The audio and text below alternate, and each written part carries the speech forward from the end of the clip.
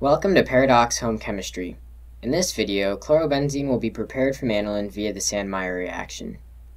Chlorobenzene is a useful chemical in organic syntheses. It dissolves a wide range of organic compounds, making it an effective high-boiling solvent. It also has numerous applications as a reagent. One method of preparing this compound is through the Sandmeyer reaction. This reaction entails the diazotization of aniline to a phenyldiazonium salt, followed by the catalytic decomposition of that salt with copper-1 chloride. The main resultant product is chlorobenzene. Before we begin, a word of caution. Aniline is toxic and hydrochloric acid is corrosive. Goggles and gloves are required. Wear proper safety gear at all times and work in a well-ventilated area. Alright then, let's get started. Place a 600 ml beaker on a magnetic stirrer and add to it 57 ml of distilled water.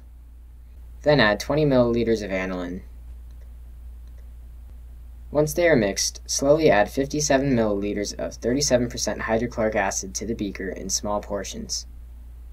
Small amounts of white fumes will be released. Once the fumes subside, place the beaker in a salt ice bath and wait for the temperature to drop to 0 degrees Celsius or below. A white precipitate of aniline hydrochloride is observed at this low temperature.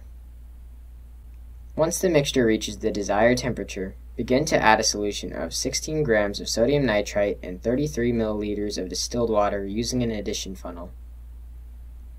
This forms nitrous acid in situ. Add the sodium nitrite solution dropwise to ensure that the temperature stays as low as possible. Do not let the temperature rise above 5 degrees Celsius, as the sensitive phenyldiazonium chloride would decompose. If the temperature gets too high, brown-orange nitrogen dioxide gas will be released. Keep the magnetic stirrer stirring and use the salt ice bath for cooling throughout the entire addition. The white precipitate of aniline hydrochloride dissolves as it reacts with the nitrous acid. Meanwhile, dissolve 27.72 grams of copper-1 chloride and 113 ml of 37% hydrochloric acid in a 1 liter 3-neck round-bottom flask. The resulting solution is dark green to black. Place the flask in a salt ice bath on top of a magnetic stirrer. Allow the temperature to drop to 0 degrees Celsius or below. When the sodium nitrite addition is complete, allow the mixture to finish reacting for a few minutes. Use the salt ice bath to keep the temperature as low as possible. Then begin to slowly add the phenyldiazonium chloride solution to the copper-1 chloride solution in small portions. Keep the phenyldiazonium chloride cold between additions. The mixture thickens due to the separation of an addition product between the diazonium salt and the copper-1 chloride.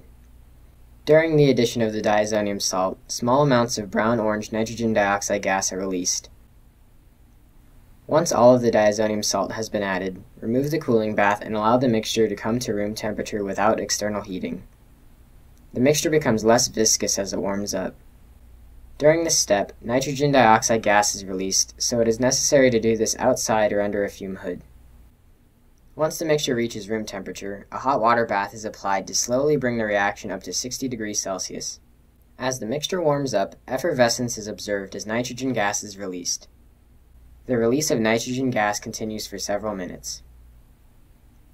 Once no more nitrogen is evolved, set up for steam distillation using the following or similar apparatus. The leftmost flask contains distilled water that is boiled to generate steam. The steam travels up the tube and bubbles through the reaction mixture. The resulting steam/vapor mixture is condensed in the condenser and the distillate is stored in the rightmost flask. It is important to note that the reaction flask must be heated, otherwise the steam will simply condense upon contact with the cooler reaction mixture. As the distillation commences, drops of yellow oil will appear in the distillate. This oil is the crude chlorobenzene.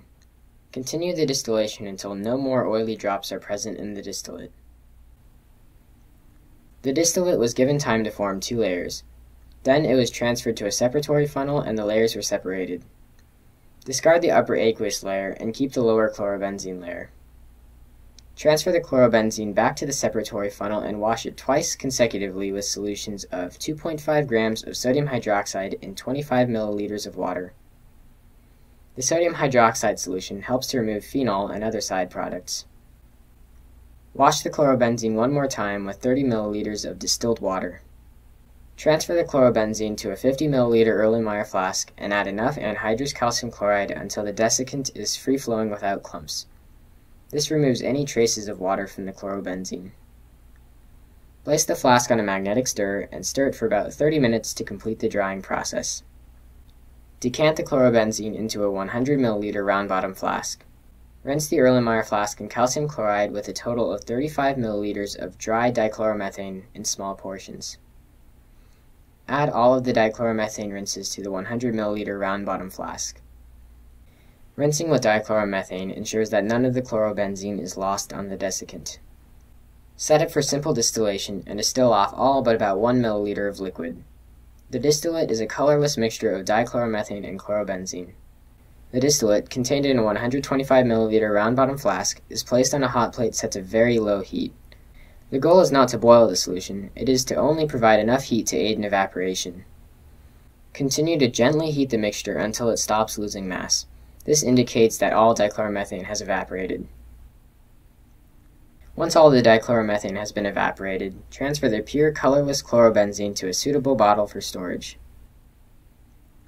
Here is the final product. 9.98 grams, roughly 9 milliliters of pure chlorobenzene were collected. This corresponds to a 40% yield based on aniline. That was chlorobenzene from aniline via the Sandmeyer reaction. Thanks for watching, and see you next time on Paradox Home Chemistry.